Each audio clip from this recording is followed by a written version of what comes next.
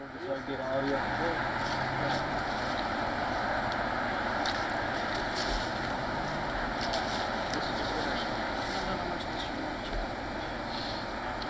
Action!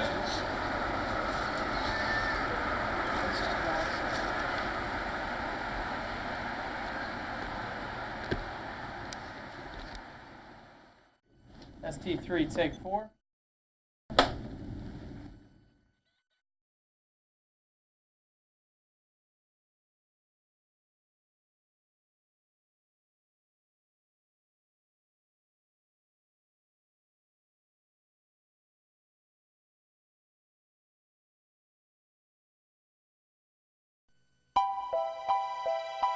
It is my oath as the basileus and chief executive of our order before our brothers that I will ever exercise true humbleness before God and manifest justice toward our business, to protect the order at every cost and at the risk of everything, even my very life, from all who may oppose it in its interest and many undertakings, to show fidelity toward all my brothers, particularly those who may be inferior in counsel, as is this infant, my son in the order, our lifeblood and the golden thread of the next generation. As such, this boy, as he grows into a man, shall ever have my adoration, and thus that of the order, to be at peace with my brothers at all times, and to protect my brothers at all costs, and at the risk of everything, even my very life, from all who may oppose them in their interest and many undertakings. I vow to destroy, if so commanded, any foe without reluctance, without sentiment, and without remorse. And so we christen this child Giuseppe Jones.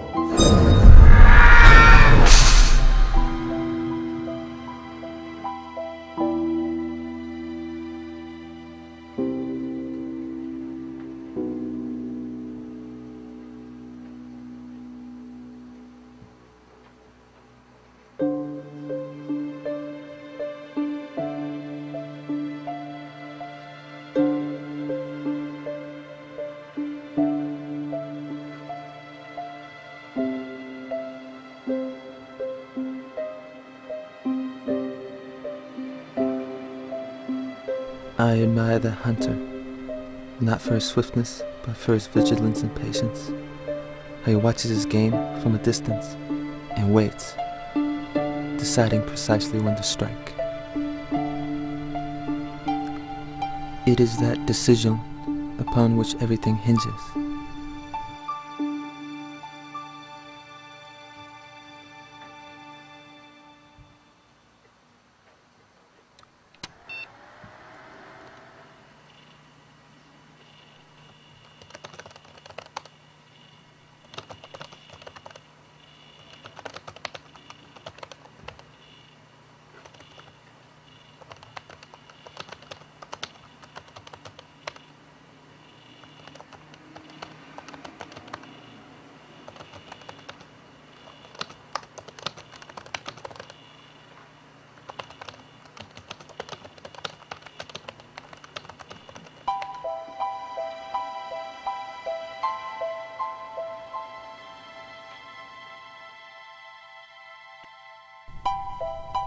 If it could only be that easy.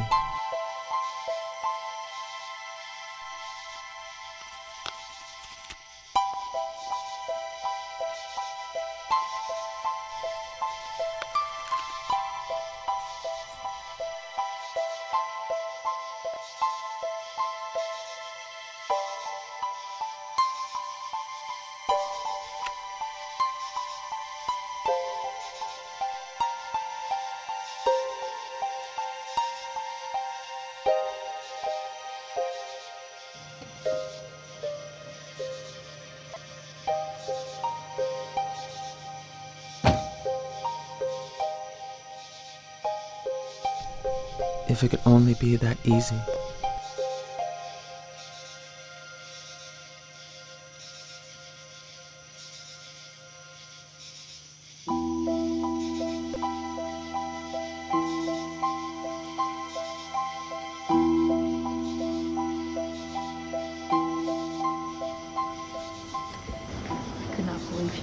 Oh, I was so upset. She was just so rude. Excuse me, where can I find Peter Cardone? He should be back in a minute. Did you want me to get him for you? No, that's all right. Kismet? What's the matter with you? Just leave me alone. Kismet? That's a pretty name. It's my grandmother's name. It means fate. What's your name? Giuseppe. It's Italian. What do you want with Mr. Cardone? I'm here to meet with him. For a job. The head cook. Kismet, why aren't you back at your dorm? I just got back from the library. He's looking for Mr. Cardone. Young lady, get back to your dorm right now. So you're looking for Mr. Cardone, huh?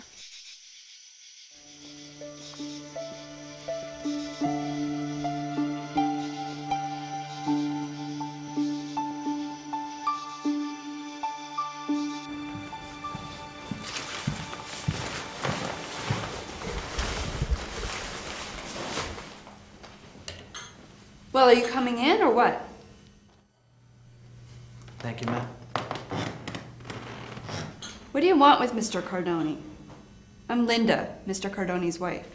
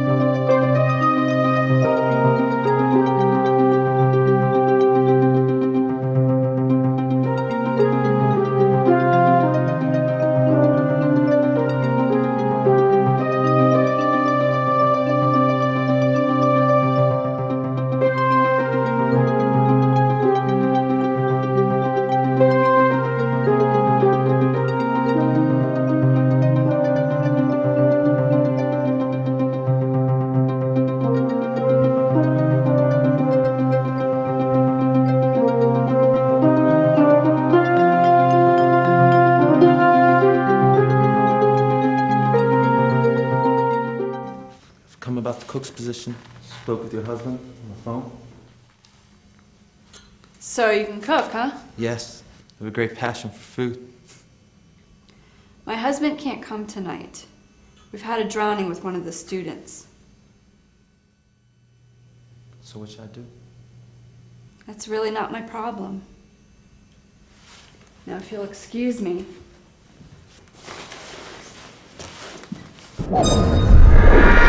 Staff housing is across the road. Tell Eugene I sent you. He'll get you a key and a place to stay. He'll start training you for breakfast in the morning.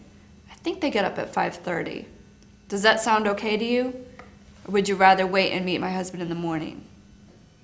Does that mean I have the job? I'll let Eugene determine that. But if it's any sentiment to you, you're a great swimmer. I don't know what would have happened if you hadn't been there. Fair enough? What should I call you? Giuseppe. Giuseppe Jones.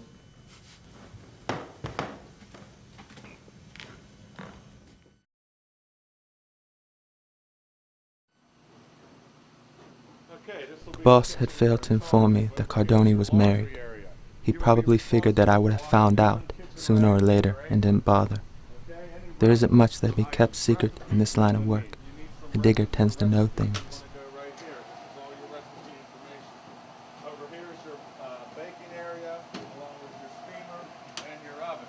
You are responsible for whatever you put in the oven. No one else will watch your oven product.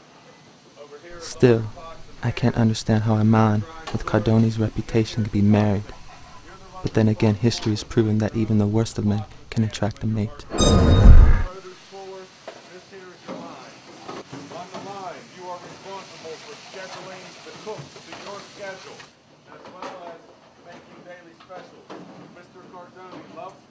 Made with fish and chicken. Okay? Also, in addition addition to that, you're responsible for keeping your line and your area maintained and clean and sanitized. The true test of manhood, though, is fidelity. Always, it's fidelity. We got some paperwork to take care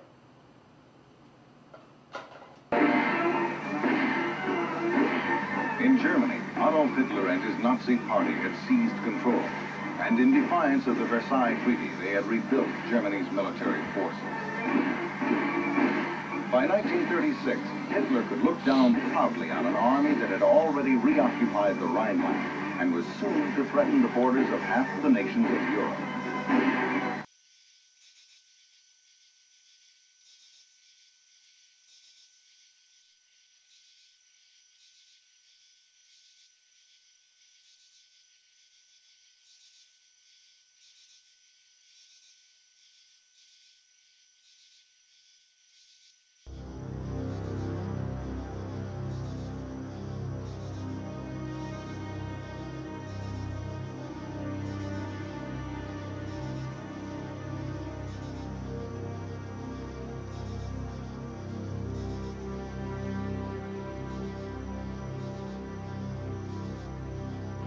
Marriage is a sacred institution, an oath to God that should not be broken under any circumstance. Only atheists break their vows to God. And certainly, I'm no atheist. How can I be in this line of work? Almost always, I cast my vote against infidels.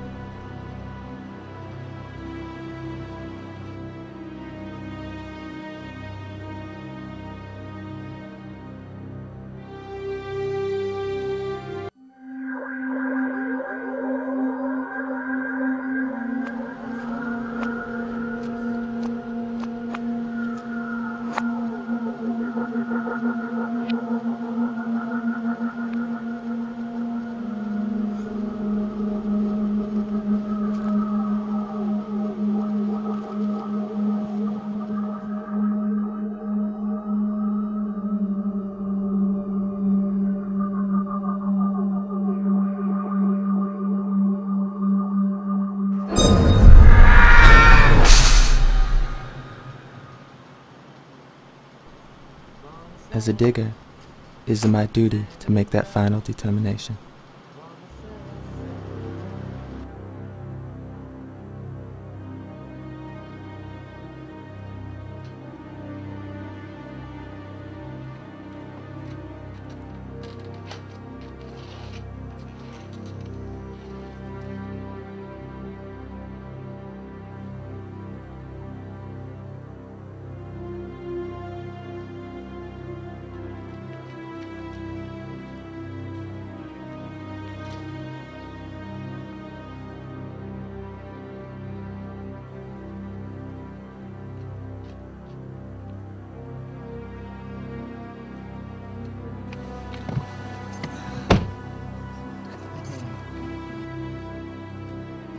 I have seen too many otherwise arrogant and self-assured men and women cower at the face of death, some to the point of whimpering for their lives, others to the point of defecating on themselves.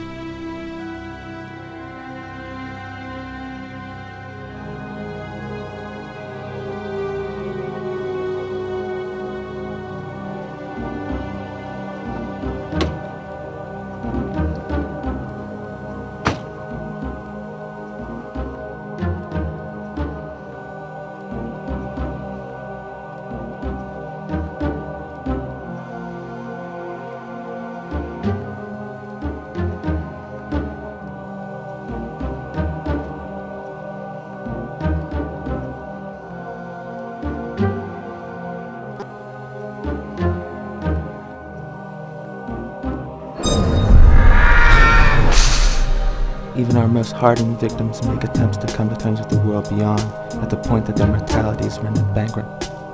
But like me, they soon realize that for redemption, it is far too late. I know I'm a lost soul, and yet it is my job to identify the others.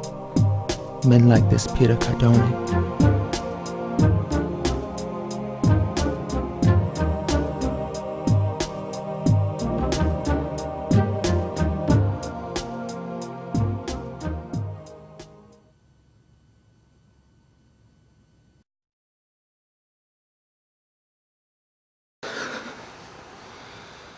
Even 4 years later, I still find myself waking up in cold sweats, haunted by the image of a charred body of this young girl.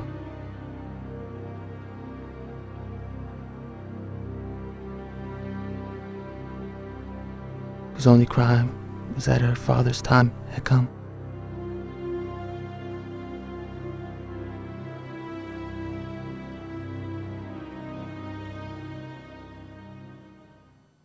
Tonight is actually a very special night because, in fact, it is time for something very exciting to happen. It's something that we've been waiting for throughout the semester. It is, in fact,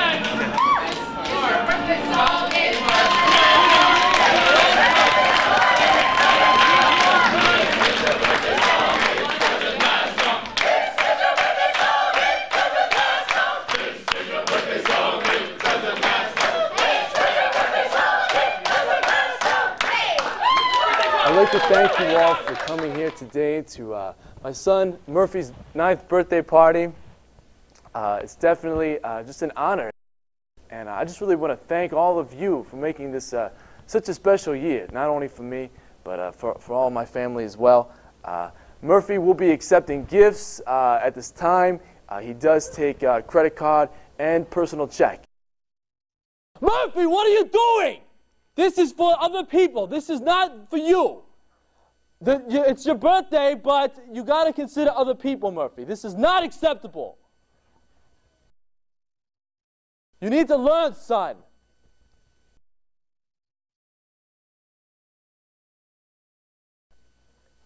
Very disappointing.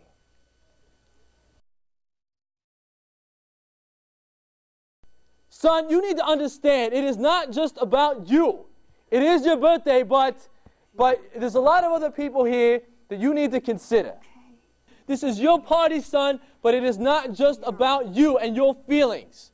And you need to apologize to the guests here, son.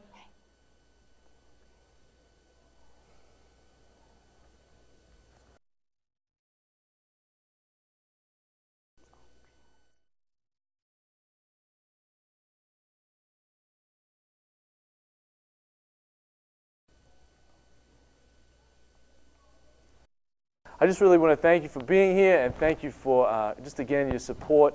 And there's plenty of food here, so please enjoy, and please make sure you bring all the gifts up here as well for my son. So he's definitely expecting a hefty payload on this 9th birthday of his. Thank you.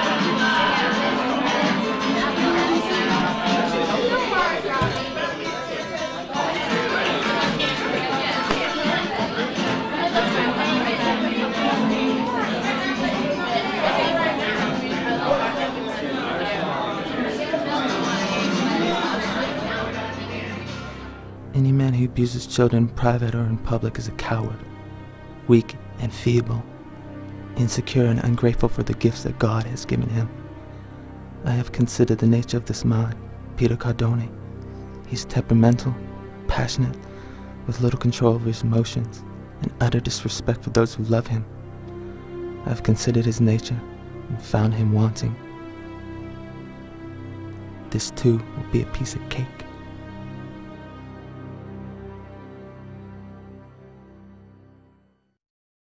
I have always thrived on exercise.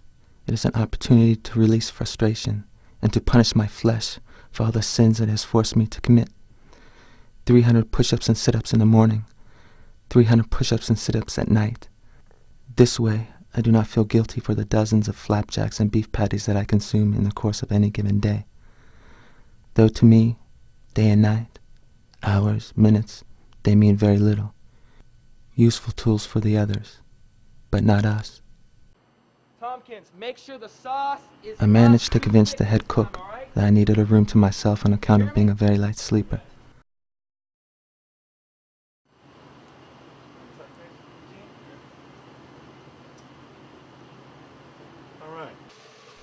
Of course, he agreed. He would do anything for his master chef who could feed a bunkload of campers faster than anyone else in the kitchen. Where are you going? It doesn't matter where I'm going because this conversation is over. Why can't we talk about this? Because talking is all we've ever done. That It's is got so us not nowhere. true. We never talk And look because at you where it's always gotten run away, us. just like you're doing now. Where are you going? You cannot leave. This is ridiculous. It's not over. It is over. Look at you. You almost hit me. You're what? I can't believe you did that. So what are you going to do now? What's the next step?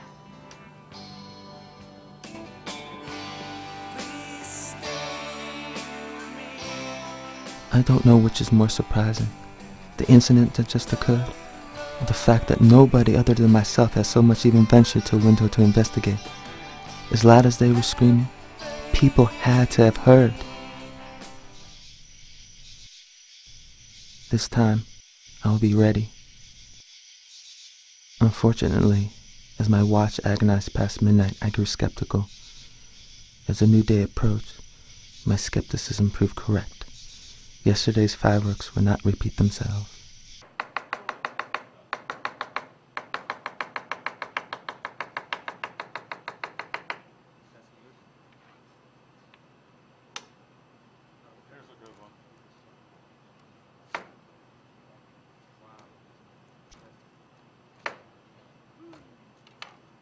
It's another cloudy Wednesday night here in Butler. You're listening to WTJY. I'm Mike Collins, and this is Joel Sanders. No pain, no gain. But I'm dying inside. I had spent a lot of time in this pickup lately, and had affectionately given it the name Angela. It was my mother's name, and it had been a mother to me through this and various other intricate tags. I thought of my mother for a moment, though I knew little of her, only fantasies that I had invented as a child.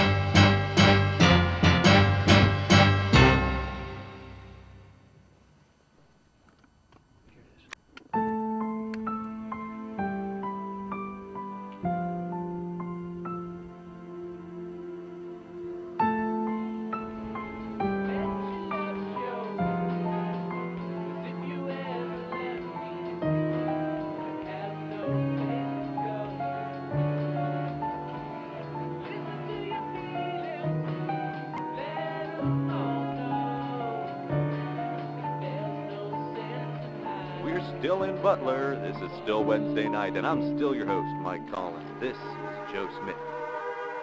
And so it was time.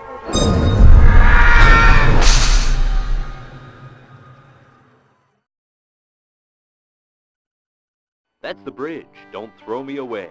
On this Tuesday night here in Butler, my name is Mike Collins, with you till midnight. Where are you going? It doesn't matter where I'm going because this conversation is over. Why can't we talk about this? Because talking is all we've ever done. That is so not nowhere. true. We never talk. look Because at you where it's always gotten talk just like you're doing now. Where are you going? You cannot leave. This is ridiculous. It's not over. Look at you. You almost hit me. For what?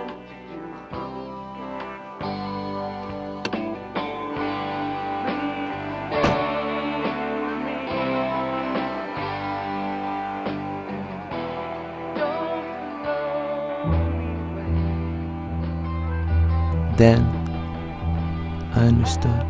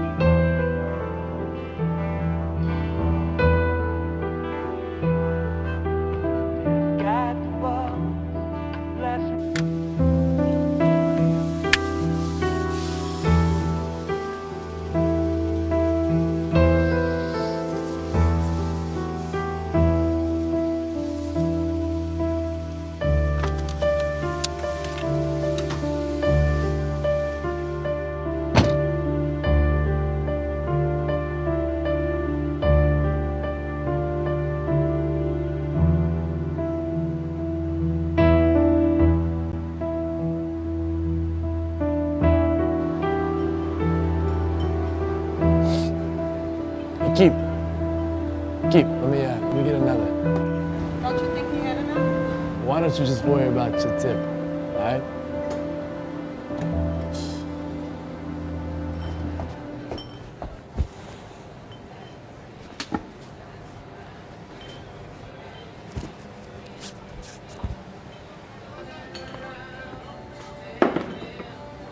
It's about time. I'm sorry I'm late. My car wouldn't start.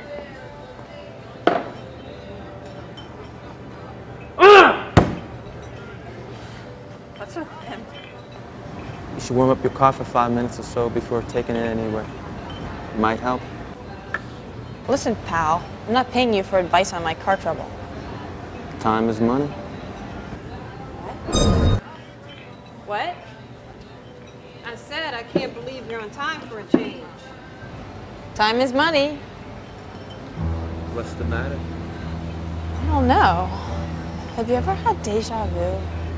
Can't say that I have, though I've heard of it. You're probably the only person on the planet who hasn't. No, I'm certain there are others. What are you, an alien or something?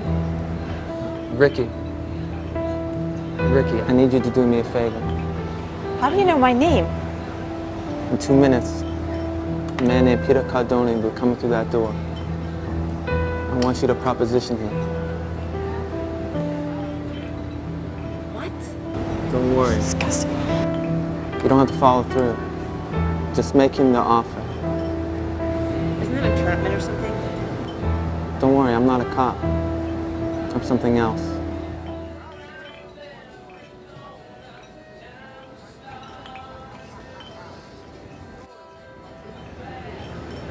Hi. How you doing? Fine, how are you? I'm good. What would you like tonight? Get an Augustinian. Sure. So, you from around here? Yeah, I've been around. I've never seen you before. I don't think I've been in here before, actually. Well, I'm from around here. I get off at 3:30 if you're interested.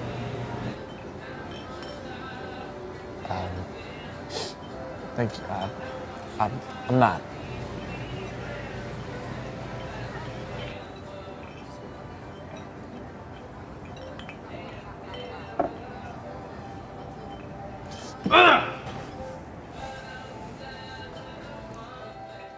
Though impetuous, Peter Cardone was a man faithful to his wife and to his marriage vows. That I could respect, that I could honor. Besides, by now I suspected that Peter Cardone was a glider.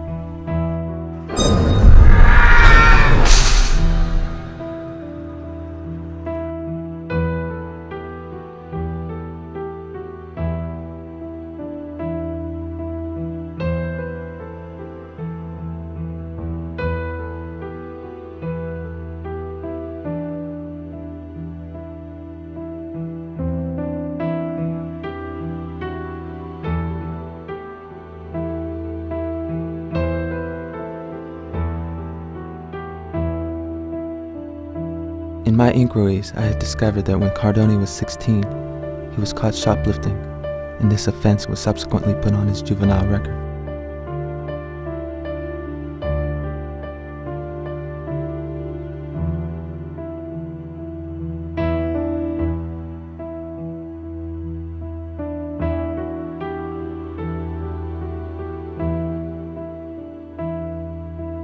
Cardone never would forget his father's abuse, to the extent that the next night, he dropped out of school and ran away from home.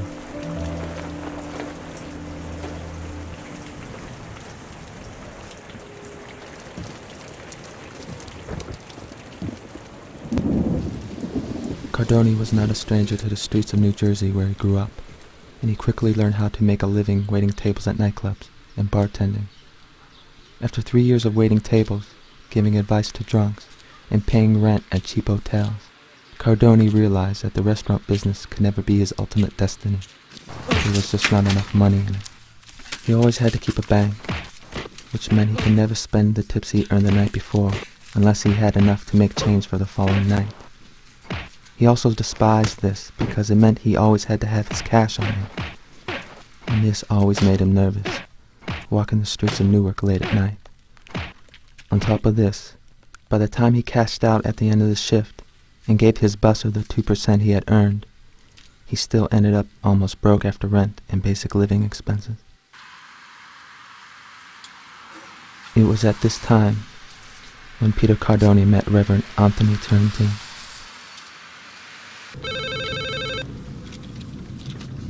Hello, this is Reverend Turrentine.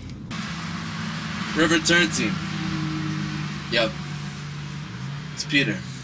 Hey, you can call me Anthony, right? Remember that. Yeah, sorry. I forgot. That's okay.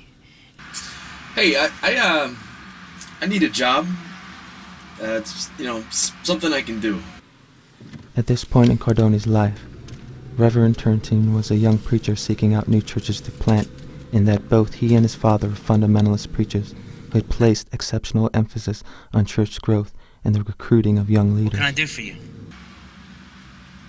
I can't do the restaurant business anymore. Right. So, do you think you could help me, please? Pete. Why don't we pray together? Why don't you pray with me? Okay? Mm-hmm. The minister proceeded to recite the sinner's prayer, insisting that Peter repeat it.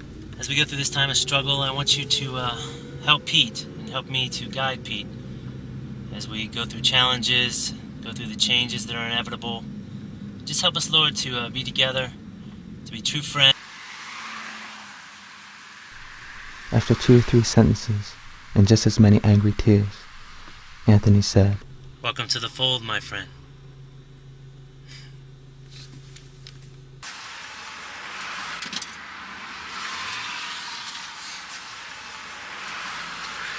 I discovered that they had cut up Cardone pretty good, and the next day he was fired from his restaurant job for not having his bank. From that brief conversation on, Peter Cardone and Anthony Turrentine were inseparable. In fact, Anthony took his young prodigy everywhere, and eventually had him move into his home, much to the chagrin of his father's congregation, who at one point thought their interests might be homosexual. Anthony's father had cautioned his son about bringing another man into his home, but Anthony came off as headstrong and idealistic. He quoted Matthew 25 often in his sermons, and against his father and the church board's advice, proceeded to provide Cardone with a spare room in his private parsonage. It was Anthony who, 2 months later, introduced Cardone to his wife, Linda, who was a young sister in the faith just recently converted. Cardone and Linda were married 6 months after they met, and their first son was born 3 months after that. Outraged by Peter's lack of self-control, Anthony's father put both Peter and Linda out of the church. But Anthony still secretly married them in Pennsylvania, where it was easy to get a marriage license when they decided to elope. When Peter Cardone suspected that Anthony and Linda were having an affair, he didn't explode. He merely simmered. He wanted to be sure. He had to be sure. You know, I was wondering, Anthony, why don't you have a wife? I mean, no offense, you're a pretty good-looking guy. Marriage isn't all about looks, Peter. Marriage is the Lord's commitment. Hey, I know, I'm just asking. Look, why are you asking so many questions? I don't need a wife right now. Then, why don't you leave mine alone? What did you say to me? I just said some things, that's all. Just leave her alone. I can forgive this a couple of times, but no more. I just said some things, that's all. Just leave her alone.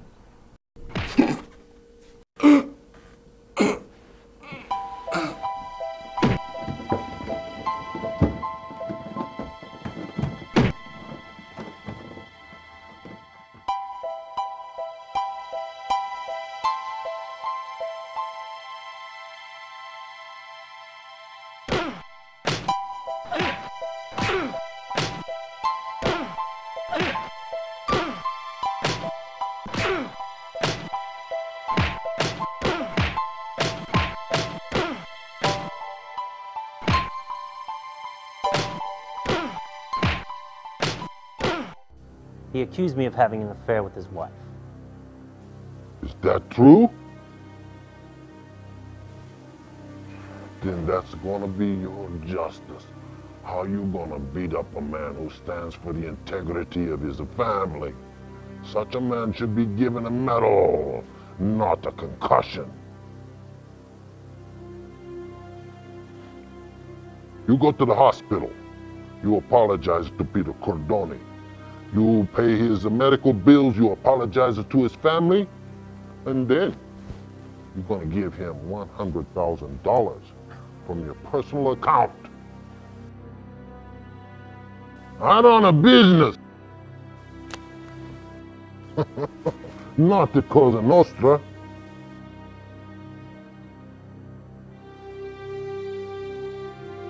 Peter Cardone did not accept Anthony's apology as readily as expected. Sure, he accepted the money and the payment of the bills, but in his heart, something else was agitated in Peter Cardone, his pride, and there was nothing more dangerous to a man than that. Cardone could never forgive Anthony for what he did, and his brutal response only made him more certain of the guilt that both Anthony and his wife shared. He quickly grew to hate them both. The worst part of it all, though, was that Cardone didn't even think twice about how Anthony Turrentine could have possibly amassed such a gross amount of money. This would be his downfall. Peter Cardone was a man who had lost the edge. He was what the business called a prime. He beat his wife and children in public. He only abided by perhaps 20% of his own personal religious convictions. He was reckless, and though he was responsible for hundreds of people as both minister and schoolmaster, he seemed ready and willing to throw away his entire life. The business thrived on men like Peter Cardone, men who pretended to be shepherds, but in their hearts had the acumen of a serpent and the ferocity of a savage wolf. And yet, still, I consider him not nearly as guilty as his wife, or even Anthony Turrentine. And so I couldn't give the order. How could I?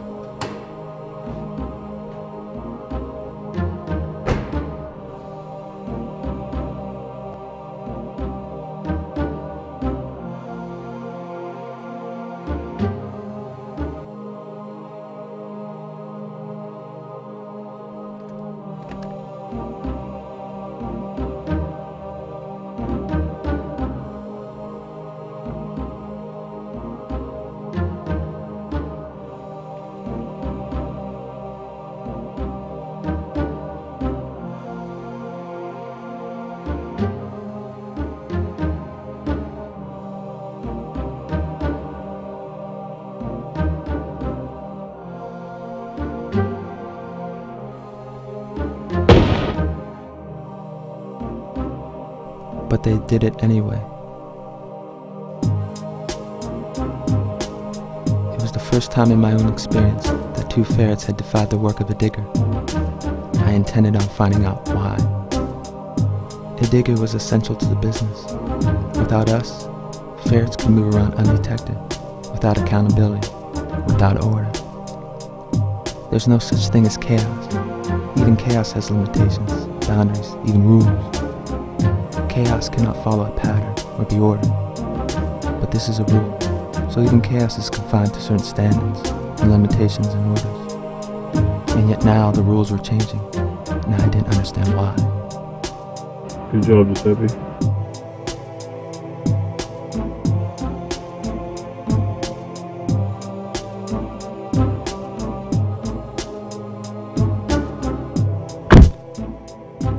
It was a glider. Yeah?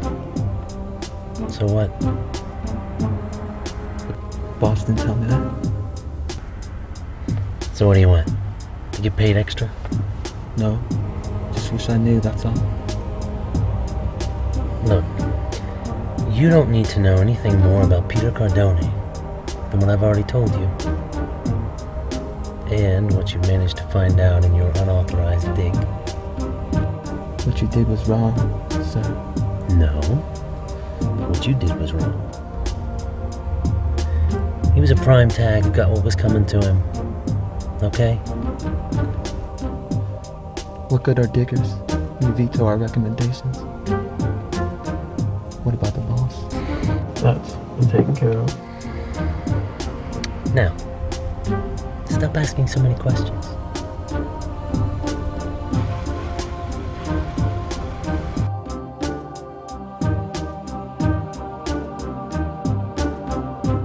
Even now, after so many years of loyal service, I know so little about the business in which I am engaged.